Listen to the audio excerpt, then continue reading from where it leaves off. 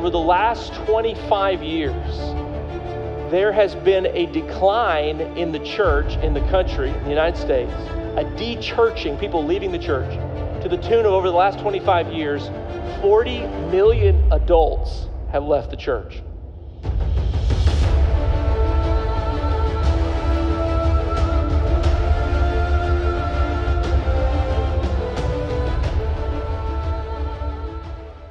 You know what I love is that if you will put something to some cool music, it will make it sound great. You know, if I just came out here and just said that, you'd be like, oh yeah, but with that music, didn't that sound dramatic? Thank you, Liviu. If you weren't here last week, you didn't hear that, but that's a quote, actually, audio recording of part of the message last week as we started this series talking about Christianity in crisis in our country. We've been talking a little bit just about what we're seeing happen in this nation. And it's really alarming. It's something we really need to know about and pay attention to in the church. Kind of part of the research that came out of it came from this book called The Great De-Churching. And we can put the image of the book up there on the screen. You can look at that. But the authors of this book did the largest research study ever in this country, and they found that over the last 25 years, 40 million Christian church-going people stopped going to church. They're now part of the group called the De-Church. They've left the church, and the number of people, that 40 million number, is larger than all of the great spiritual awakenings in this country's history. The first, the second Great Awakening, and all the people who came to Christ during the Billy Graham Crusades combined. 16% of the U.S. population has stopped going to church, and this is the single greatest spiritual decline ever in the history of the church. This is kind of like the definition of a crisis when you start thinking about the church in this country. And so the idea behind the research was to ask these millions and millions of Americans, why did you leave the church? And try to understand what's going on there. And then also to ask, is there any good news in all of this? And the good news that they discovered is that 51% of people who've left, those 40 million, that there's something like 20-something million of those who say they'd like to come back to church. If they could find a place that they could belong. Their greatest need is a felt need is a sense of belonging. And if we would invite them into our lives, invite them into our church, if they could find a pastor they liked, a church they liked, a community they liked, they said that they would like to come back. But what they did when they looked at these numbers is they found something really interesting. Is that a lot of people who go to church think people have left the church because they left the faith, or they left Jesus, or they don't like the Bible anymore, or something. But actually the problem is not an outside problem. It's not the culture, it's not the secularism of the society. It's actually these people are leaving the church because of an inside problem. That they're finding the church not to be like the Jesus they read about in Scripture. That people who call themselves Christians don't look like Christ. It's kind of like what Gandhi said, I like your Christ but not your Christians, because your Christians don't look like your Christ.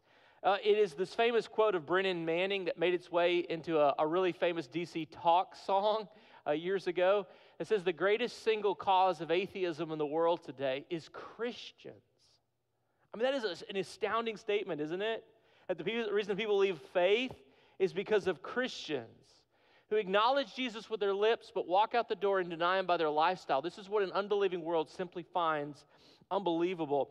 What Manning is trying to get at is that what we know from the Bible, what we know from life, is that people like Jesus. But people who are not like Jesus, but call themselves followers of Jesus, are pushing people away from Jesus. Over the next few weeks, I want us to talk about some of these I don't want to be's. And we're going to start today with a message called, I don't want to be a Pharisee. Because when we read in the New Testament, we discover that the people who did this the best, or you might say the worst, were the people inside of the religion of Judaism called the Pharisees. They are the people who stand in the way of Jesus, and they stand in the way of others following Jesus. But what's interesting is it's not because they're secular or sinful in the way that we think of it, but they're actually religious, but they're not really what Jesus or what God has always been looking for. They are what the Bible calls Pharisees. Now, I don't know about you, but I don't want to be a Pharisee. There's a song years ago that says, I just want to be a sheep, ba, ba, ba, ba, ba. I don't want to be a Pharisee, right? I don't want to be a goat. Nope. Right? I don't want to be a goat. A goat doesn't have any hope. And I don't want to be a hypocrite because they're not hip to it. I don't want to be a Pharisee because they're not fair, you see. Somebody else wrote a song that goes like this: I don't want to be a Pharisee or anyone like that. It's stupid swallowing camels while straining out a gnat. To keep the letter of the law, they forgot the people it was for. So I don't want to be a Pharisee. I don't want to be a Pharisee. I don't want to be a Pharisee or anyone like that. I don't want to be a Pharisee. Pharisees were the people who kept people from coming to Jesus. The Pharisees were the ones that were trying to stop Jesus from letting people who wanted to come to God come to him. Now, if you want to learn a little bit about Pharisees in the Bible, maybe the best chapter is the 23rd chapter of the Gospel of Matthew. I'm not going to read the whole chapter today, but you might want to go home and just read it because Jesus offers an enormous amount of information about them in that chapter. He addresses them as the ones who sit in Moses' seat, meaning they're just judging everyone, like, oh, you're doing this wrong and you're doing that wrong. He says that they preach, but they don't practice what they preach, which is really interesting, right? They're telling everybody else to do it. He says that they put burdens on people's shoulders, but they're not willing to even lift a finger to help people. Jesus says that everything they do is just for people to see. It's not really substantive it's not an authentic faith. It's just a showy faith. Jesus talks about how they like to wear phylacteries. I don't know if you ever read this in the Bible or not, but phylacteries are the things that Orthodox Jews today wear on their arms. They're like little boxes that contain the Bible, and then they'll wear them around their forehead. But back in those days, there was a competition to who could have the biggest phylactery. I'm not just gonna have like a Bible, I'm gonna have the biggest one I can put on my forehead. I want everybody to see I'm the most religious. It's like a person who's like, I'm going to be a Christian, I'm going to get a cross, but I'm going to get the biggest cross. Then people are going to really think that I love Jesus. But this is all done for a show. Jesus says they love to be honored in banquets, to be called by great names. They want people to revere them and talk about how religious and good they are. But Jesus offers his harshest, sternest, and most critical rebuke of these Pharisees. He actually says that they are leading people not to God, but they are leading people, quote unquote, to Gehenna, to hell. And they're blind guides. If you follow them, you're going to be following them right into the same place that they are going. 7 woes Jesus offers against them in Matthew 23. Today I want us to just look at one of those and let that be the text that sets the tone of this message today. In Matthew 23, verse 13, Jesus says, "Woe to you, teachers of the law." In the original language, grammatus, we get the word grammatic from that. They're scribes. They pay attention to every little letter, every little word of the law. And Pharisees. The Pharisees was this Jewish group. Josephus, the Jewish historian, says there were 6,000 of them. They were super dedicated and super pious. But the problem is, Jesus says, you guys are hypocrites. I always try to explain the meaning of the word hypocrite because in Greek, the word hypocrite is hypocrite. Hypocrites. Hupa means it's a preposition meaning kind of like above or around. Crite is the word critical, it's judgment, and it means like a superficial judgment. It means a surface level judgment. It means that they are projecting themselves as one thing, but when you look beneath the surface, there's something different. They're not real in their faith. They're not like really living this thing out. There's just a show. Jesus says, you guys are hypocrites. You judge, you shut the door of the kingdom of heaven in people's faces. Like you're keeping people away from God. You yourselves do not enter, nor will you let those who enter who are trying. The Pharisees were the people who were keeping people from following Jesus. And one of the concerns that I have for what I see in the research about the crisis of Christianity in our culture today and in the church is that I think we have a crisis of Phariseeism. We have a lot of people who have a lot of religion, and they want to show everybody the size of their Bible or how spiritual they are. But are they authentically following Christ in their life, and are they drawing people to Jesus? Do they look like Jesus? Do they sound like Jesus? Because what Jesus is saying in this verse is, we don't shut the door to the kingdom. We need to open the door to the kingdom. One of the most important things that we as Christians can do and churches can do is to open the door. Not just like physically, but like say to the world around us, we want you here. Like we want to open the door for you and invite you to come in. We want you to share in the good news. We want you to share in what's happening. I've been the pastor here for 11 and a half years. I have preached the same sermon 52 times a year for the last 11 and a half years. And it has been a message that keeps saying over and over, the church has got to open the door. We have got to be a people who are known for welcoming people to Jesus. And the church itself needs to be a welcoming church. A few years ago, Tom Rainer, well-known author, released a book on the welcoming church. And in promotion of that book, he created this video. I'd like for us to watch it. Thank you. Hi there. Welcome to your church. Today, I'd like to talk with you about becoming a more welcoming church. Back here, we've got Jack and Sally and little Jack, and they're first-time guests today. Hi. You guys ready? We got a bit of a hike. Let's do it, please.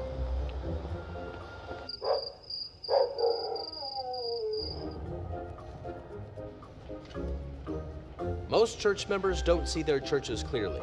They think of their churches as friendly, open, welcoming.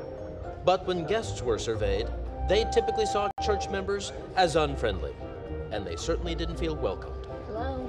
The perception chasm existed because church members were indeed friendly to one another. Guests felt like they were crashing a private party. Should we get Jack checked in? For instance, while you feel your church is homey and everyone knows each other, without clear security safeguards, guests may find those same areas creepy, or worse yet, unsafe.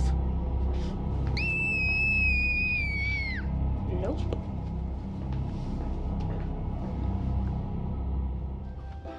See you in worship. The problem is, church isn't a country club. It's a place for broken people to come together and become a family. Sermon starting. You know, I wish there was a longer video there just to kind of show, because what it's doing is it's setting the stage for us, right? To talk about the experience that people have, the real experience they have from the moment they come onto the parking lot to the moment they come into the building. One of the things that we want to be is a welcoming church, right? But this is also this sets a larger tone for the whole idea of being Christianity and the church in general as being a welcoming people. And what we have to remember is that when Jesus arrived on the scene in the first century, God always wanted his people to be like that. Go read the Old Testament. He says he's called his people to be a light unto all the nations, that he blessed Abraham to bless all the nations. God's always wanted his people to be a people who are welcoming all the people to him. But they actually became the opposite of that, and they became a rigid and closed-off kind of people. Now, one of the ways that we see that is with the Pharisees and the Jews in the New Testament, but we even see it in the lives of Jesus' followers, his most devout followers, including Simon Peter himself. You know, Peter was a man who bragged about how much he loved Jesus and would follow Jesus, but Peter was not very much like Jesus in his attitude toward people who were not Jews. There's an incredibly important moment in the book of Acts that captures a turning point in the history of Christianity. The picture we can put here on the screen of Peter's vision, you know, this comes like right out of a children's book. I wanted to show you that just in case you know this story. It kind of maybe it brings to your mind. But Peter has a vision one day. Now this story, which is in Acts 10, happens in two different locations. Both are along the shore of the Mediterranean Sea. Today in the news, we hear about Gaza. If you just go north of Gaza along the Mediterranean, you get to a city called Joppa or Jaffa. And that's where Simon Peter will spend the night. You go a little bit further north, about 60 kilometers, and you come to a city in those days called Caesarea Maritima. It was a Roman capital city built on the edge of the Mediterranean. It was where Pontius Pilate had his headquarters. It was an important place, and there were a lot of important Roman soldiers who lived there. That sets the stage for the story that we're going to read in just a moment. Because there in Caesarea, a Roman, a Gentile, a person who was not allowed to be a part of the Jewish faith and tradition, was seeking God in his life. He was praying to God, and he was trying to learn about what it meant to follow God, but he was not accepted by the Jewish people.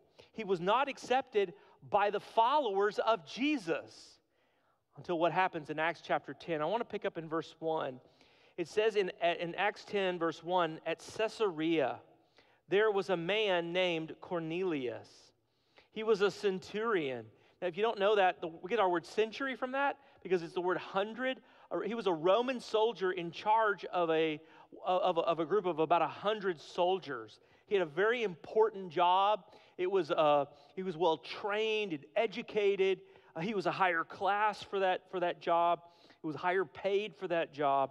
He was a centurion in what was known as the Italian regiment. He and his family were devout and God-fearing. That's like really incredible because if you know anything about the Roman military, you couldn't be a Jew and join the Roman military. Jews weren't allowed to associate with Gentiles, eat with Gentiles, be in the homes of Gentiles.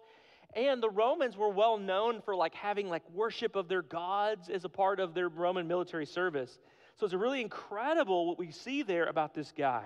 He and his family were devout and God-fearing, and he gave generously to those in need, and he prayed to God regularly.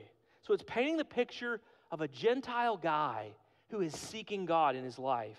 Well, one day about 3 p.m, he had a vision. And he distinctively saw an angel of God who came to him and said, Cornelius. Cornelius stared at him in fear. What is it, Lord? He asked. The angel answered, your prayers and gifts to the poor have come up as a memorial offering before God. Now send men to Jaffa to bring back a man named Simon who was called Peter. This sets the stage for what happens. The soldiers set out to go and find Peter. Now what Peter has done is he's come to Jaffa, this port city. He's come to the house of a man named Simon the tanner, and they're making lunch. It's noon. And what Peter does is he goes up on the roof of the house. The homes there are flat on the top, and then you often go up there to pray, or in the evenings you'd go out there because it was just cooler. And Peter goes up there at noon to pray, and while he's praying, he has a vision. And the vision is the thing that we just talked about and showed you that picture of. But I want to read to you what happens in verse 9. About noon the following day, as they were on their journey approaching the city, the Roman soldiers are coming to, find Peter. Peter went up on the roof to pray. He became hungry. You ever smell food while it's cooking and you're just, oh man, I was hungry and now I'm really hungry. And he became hungry, and guess what he's going to do? He's going to dream about food, right? He became hungry and he wanted something to eat, and while the meal was being prepared, he fell into a trance. He saw heaven opened and something like a large sheet being let down to earth by its 4 corners. It contained all kinds of 4-footed animals as well as reptiles and birds. If you don't know it, go read Leviticus of the Old Testament. The Jews were not allowed to eat these animals. They were forbidden. They were considered, quote unquote, unclean. Then a voice told him, get up, Peter, kill and eat. Now this is the voice of God speaking to Peter. And listen to what Peter says. Surely not, Lord. Basically no way, God. I mean, that's incredible, isn't it? God is speaking into Peter's life, and Peter's like, no, God, I'm not going to do that because why? Because God told me not to. It's like God's telling you to, right? And Peter replied, I have never eaten anything impure or unclean.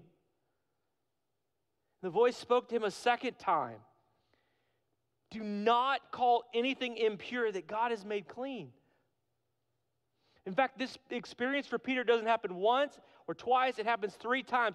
It takes Peter that much to finally understand that God is doing something in the life of this Gentile named Cornelius. So finally he gets up and he goes, he travels the journey. They get to the house of Cornelius. He walks into the home and he I've never been into a Gentile's house. I never go into a Gentile's house. It's not something I do. I don't have anything to do with Gentiles. And then the Holy Spirit falls on Cornelius when Peter shares with him about Jesus. He's like, I was a follower of Jesus, and this is what happened, this is what happened, this is what happened. And Cornelius experiences the Holy Spirit. The divine presence of God comes into the life of this Gentile. And Peter says, you know what? I cannot continue to say that these people are unclean. I cannot continue to say that those people are not going to be welcomed into the church or welcomed into the presence of God because God is at work in their lives. Peter's like, I've got to stop being the one at the door saying, no, you're a Gentile, you can't come in here. And this moment changes history. It changes the New Testament. It changes the fact that you and I are here today. And what happens in Caesarea begins to happen in another little place called Antioch of Syria. And Paul goes there and others. And all these Gentiles begin to become believers. And then from Syria and Antioch, there's the first time people are called Christians. And from that city, they will travel in his first missionary journey, Paul and Barnabas, his second and his third. And the whole world will hear about the good news of Jesus. That God has opened the door that Gentiles can come in. Who was standing in the way, though, of them coming in to begin with? It was these Jewish people. It was these Pharisaical minds. It was these minds that said, no, we don't let those people in. And God's message to them is, don't call what is unclean what I have made clean. In Acts chapter 10, Peter has this moment of realization when this happens. And suddenly he sees really for the first time like what's going on when he says, that he won't eat anything unclean. He says this is in Acts chapter 10, verse 34. I just wanted to read it. He says, now I realize how true it is that God does not show favoritism, but he accepts from every nation the one who fears him and does what is right. Throughout the New Testament, there's this idea of favoritism, this idea of judgmentalism, this idea of looking at people and putting them into different groups and measuring them based on external, definitions. Well, one of the things that we see as a problem in our culture with people leaving the church and not wanting to come back is because they don't feel like the door is open, or this is what their number one fear is that when they walk into the door, they're not worried about being judged by our culture, but they are wondering and worried how they're going to be judged by other Christians. And so the second thing we need to do today is we need less judgmentalism. We need less judgmentalism. If you look at the attitude or the sentiment of the Pharisees toward unbelievers, there's stories in the Bible about how a Pharisee will go and they'll pray and they'll look over there and there's a sinner praying and they'll be like, thank you, God, that I'm not like that horrible sinner over there. But the truth is, we're all sinners. The truth is that none of us are better than anyone else. Because God actually doesn't show favoritism. I don't care how good you are, how religious you are, how spiritual you are, how often you go to church, how big your cross is or your Bible is. God does not look upon you with greater favor than he does on the person who is lost and in need of Jesus. And the fact that we even would think that is revealing something about ourselves. One of the conversations that I have with people all the time who have left church, and as a pastor, people are like, oh, you're a pastor? Let me tell you my story. And I never hear someone say, I don't like Jesus. I've never heard someone say, I don't believe in the Bible. But I have heard people say to me again and again and again, I met somebody at church and I will never go back there again. What they said, what they did. I don't know about you, but I feel like as a Christian coming to church, I never get that much judgment out there. But I face plenty of it in here. And some of you in this room would go, I've had the same experience.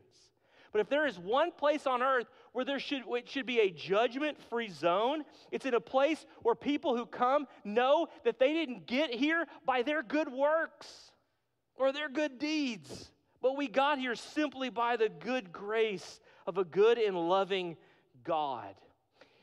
We did a whole series a few weeks ago on human connection and connection with God, and one of the quotes that we said in that series is that connection happens in places where there is no judgment, judgment-free zones. Well, the church should be a place that is judgment-free. In the book of Romans, which is Paul's magnum opus, his great work, the height of the 16th chapter of the book of Romans is chapter 8. And the chapter 8 starts with these words. This is the first verse of the mountaintop of Paul's greatest letter. Therefore, there is now no condemnation for those who are in Christ Jesus. For the Spirit of Christ has set you free from the spirit of the law. There's no condemnation. The 7th chapter, Paul's like, hey, why do I do the things I don't want to do? But chapter 8 starts by saying that in Christ Jesus, there's no condemnation. There's no judgment. God did not send Jesus into this world to judge us. Jesus was not judgmental. And if we're going to be like Jesus, we've got to be less judgmental. In John chapter 3, verse 16, perhaps the most famous verse in the Bible, God says, or Scripture says, for God so loved the world that he gave his one and only Son, that whoever believes in him shall not perish but have eternal life. And everyone's like, yeah, amen, that's right, I love that verse. But do we keep reading where it says, for God did not send his Son into the world to condemn the world. Wait a minute, that must be like a typo. Get a different translation or something, right? God did not send his Son into the world to condemn the world. That's right, it says, but to save the world through him. Whoever believes in him is not condemned. In other words, if we're walking around and judging each other or we're judging other people, we're not doing the Lord's work. Because in Jesus, there is no condemnation. In fact, the decision about whether you have life or you don't have life is not based on what you do. It's who you believe in. Whoever believes in him is not condemned, but whoever does not believe stands condemned already, because they have not believed in the name of God's one and only Son. One of the most famous Southern Baptist preachers was Charles Stanley. He died, this last year or so. His son Andy started a church that has become one of the most successful churches in this country at helping people who are de-churched come back to church. And one of the things that Andy has tried to deal with as a pastor is the mindset of people in the church versus people outside the church. He made this statement, we put it here on the screen. Christians are viewed in this culture as being judgmental, homophobic, moralists, who think they are the only ones going to heaven and who secretly relish the fact that everyone else is going to hell. That's an absolutely incredible statement. I mean, in fact, you read it, some of you are kind of like pushing back, like, oh, no, not really, not really. This is how Christians are viewed in the culture. Now, you think about Jesus, how is Jesus viewed in culture? Like in the first century, he's viewed very well. But it's also the second half of this verse that really concerns me when he says they secretly relish the fact that everyone else is going to hell. Like I'm going, but I don't care about anybody else. When I hear that definition of Christians, I think Pharisees. Because in Matthew chapter 23, Jesus told us that is the way the Pharisee thought and acted. They had punched their ticket and they were going to glory, so they thought. But in reality, Jesus said they were on a path leading to hell and they were bringing everybody else with them. And what they were actually doing is keeping everyone who really wanted to come into the kingdom out. by creating all of these false rules and regulations, and you got to do this, and you got to jump like this, and you got to follow this rule that's not even in the Scriptures. And while they're busy judging everybody else, they themselves on the inside, Jesus says they're like whitewashed tombs. In the land of Israel, when a person was buried, they were buried twice. You were buried, first of all, you were put into what they call an ossuary, a bone. You were buried first, and then you were put into an ossuary, a bone box. And bone boxes were beautiful and ornate. And if you were to look at those whitewashed tombs, you would go, gosh, that's beautiful. I'd love that furniture in my living room. And Jesus is like, hey, all these people just love their tombs. They love their caskets, but they forget that inside it's just dead. And you know what he says? You know what? That is the character of many people's lives who call themselves the Pharisees or the followers of God.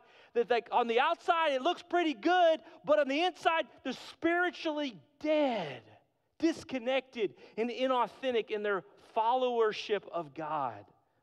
We need less judgmentalism. Or to put it another way, we need to rebrand ourselves. You see, Christians have not just a problem in this culture of not being like Jesus, but we've earned a reputation of not being like Jesus. We are perceived in our society not as people who are the salt and light of the world. We are perceived of as people who are narrow-minded and judgmental. And we need to be branded in culture along the same line as Jesus was. Jeff Jones, who pastors Chase Oaks Church up in Plano, got to be there a few weeks ago, and he's just written this new book called Rebranding Christianity. And in the book, he makes this quote: Christianity is perhaps the most powerful brand in the world. It offers the biggest and best promise ever made of God's unconditional love and salvation. That's like what Jesus did. It's great. The gospel is great. Christianity is great. Jesus is great. The problem is the culture looks at us as Christians so many times in churches, and you know what they see? Judgmentalism and hypocrisy. They see a culture of Phariseeism, people more concerned about following some rules or trying to make themselves look a certain way than authentically living out what Jesus did best. Which, remember, Jesus attracted sinners to himself. Jesus did not say, by this all men will know you're my disciples. If you're religious, if you're Baptist, if you do the certain religious things. This is what Jesus said when he washed the feet of his disciples in John chapter 13 on Maundy Thursday. In verse 34, a new command I give you, love one another. As I have loved you, so you must love one another. By this, everyone will know you're my disciples if you love one another. Jesus said the brand of Christianity that he's starting is a brand that is known by how much you love each other. You know, a few years ago, Domino's was doing a really bad job with their pizzas. Do you remember this? You'd order a Domino's and you'd eat it and you go, this is gross. Domino's realized it and they made an advertisement about it, in which they said, our pizzas taste like cardboard. And they were honest about the fact that their pizzas taste terrible. And they rebranded themselves. They changed the recipe. Well, what we need to do as Christians in this culture that is in crisis, where Christian people are leaving the church, is we need to rebrand ourselves as Christians under the brand of Jesus, who said, by this all people will know that you're my disciples if you love one another. Christians should be known for their love. It should be what everybody talks about. The people in that church, man, they just love one another. Love is the most important thing to them. In this 23rd chapter of Matthew, when Jesus goes through the list of all his criticisms of the Pharisees, one of the things he says that they're really good at, he's like, hey guys, y'all follow some of the laws really carefully, but you know what you neglect is the more important parts of the law, like mercy and justice and faithfulness. Like you follow some of the rules, you follow the ones you want to follow, but you ignore the ones that really matter most. How you treat one another, how you love one another. Last time I quoted from Paul's letter to the Thessalonians, in which he just brags about those Christians. I want to read the full verse this time because I only gave you a snippet last. 1 Thessalonians 4:9, he says, now about your love for one another. We don't need to write to you. You yourselves have been taught by God to love one another. In Greek, it's just one word, God taught. You've been God taught. You've been God taught to love one another. And in fact, you do love all of God's family throughout Macedonia. Yet we urge you, brothers and sisters, do so more and more. Make it your ambition to lead a quiet life. You should mind your own business. Hello, folks. There's no place for judgmentalism in the church of God. Mind your own business is what his message is. Work with your hands as we told you. And now why is he saying this? So that your daily life may win the respect of outsiders. Last time I talked about us winning people to Jesus. How we're going to win people to Jesus is not because we got a really good argument, not because we understand the Bible really well. People don't care what we know until they know how much we care. We've got to love people into the kingdom. He says, so you won't be dependent on anybody. Your daily life, the life of loving one another well, wins a world that is longing to belong and is looking for something real and authentic. Historians have tried to figure out something that's really bothered them for years. Like, how did Christianity go from like this little tiny religion into becoming the most dominant religion in the world in the first few centuries? They had no power, they had no money, they had no influence in government.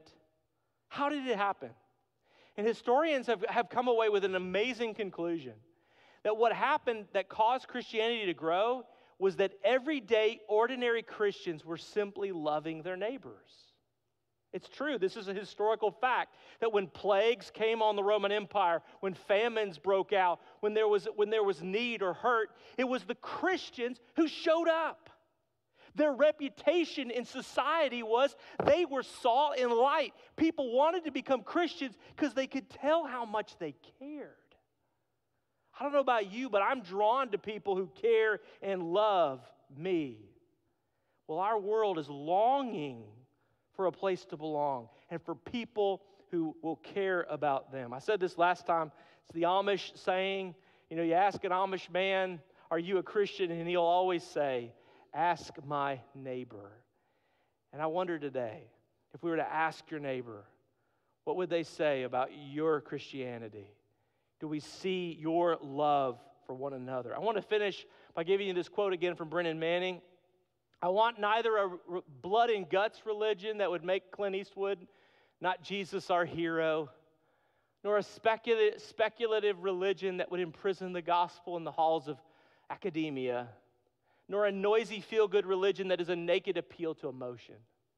I long for passion, intelligence, and compassion in a church without ostentation, gently beckoning to the world to come and enjoy the peace and unity we possess, because the Spirit is in our midst. That's what Cornelius experienced. It's what those disciples in the upper room with Jesus experienced. And it's what our world around us is desperately longing to find. And my prayer is they'll find it here in us. Would you join me as we pray? Father, we just want to take this moment at the end of this message to ask you to take the truth of this message and make it a part of our lives. God, there's maybe some of us in this room that the truth is we're a little bit more like the Pharisee than we are like Jesus. We're a little bit more like the person who is good at following the rules or trying to convince other people that we're really following Jesus. But people can see through the veneer. They can feel it because they just don't feel love around us. And God, I just pray that your Spirit would just break our hearts today, shape us, reshape us, push us, reform us into a people that this world desperately needs. A people who look like Jesus. Lord, to look like Jesus doesn't mean we dress like Jesus. It doesn't mean we talk like Jesus. It means that we love like Jesus. by this, Lord, all people will know, by our love. May that love be shed abroad in our hearts as it was at the cross. When you loved us so much while we were sinners, you died for us. But you looked past all the wrongs of our life. And still today, Lord, your no finger is pointed at the imperfections of our heart or the misdeeds of our past, but you are a loving God with arms reaching out toward us and to the world around us. And you're saying, you're welcome. You're welcome into my presence. My grace is enough for you. Come home. In Jesus' name. Amen. Will you stand together? We're going to sing and worship. If God's speaking to your heart today to make any kind of decision, whether that's to pray, our prayer team will be up here at the front. We encourage you to move as we worship together. If you're not comfortable coming forward, I'll be out here in the hallway afterwards and love to share and talk with you.